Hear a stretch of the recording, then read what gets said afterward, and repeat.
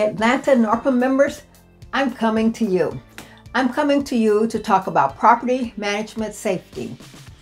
Georgia agents and property managers, you will be able to earn 3 continuing education credits. You, along with all others, will be able to earn a certificate of completion. Now that certificate can be used in your marketing, so you can show your tenants as well as your property owners that you truly care about their safety and security and that you've invested in your education. We're going to talk about virtual safety. Everyone's had to work in a virtual manner. Let's make sure you're working as safe as possible. Now, self-showings have been a big lifesaver, but also they increase the opportunity for vandalism, crime, even scams and frauds. Let's talk about ways to work around it. We're also going to cover technology.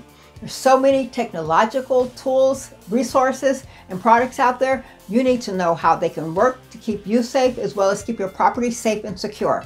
I've been hearing from landlords as well as property managers, investors, and agents that there's a hostile environment out there. The tenant movement is sweeping the country. Learn how that impacts you as well as your attorney, even judges. Learn how to be safe in light of that movement.